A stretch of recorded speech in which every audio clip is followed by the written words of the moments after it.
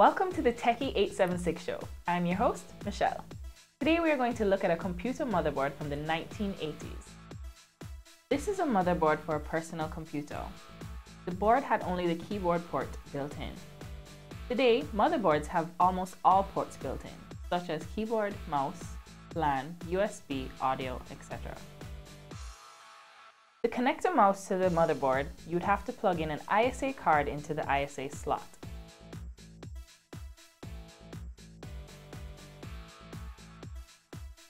This is the processor that the board used. This processor had a speed of 4.77 MHz. Today, the processor speeds top 3.4 GHz. This is how the memory looked in the 1980s. It had numerous memory chips. All these chips combined have a capacity of about 640 kilobytes. Motherboards today have a memory capacity up to 32 gigabytes. This brings us to the end of the Techie 876 show. Thank you for watching. Remember to give us your feedback on our Facebook page, Tech TV Jamaica.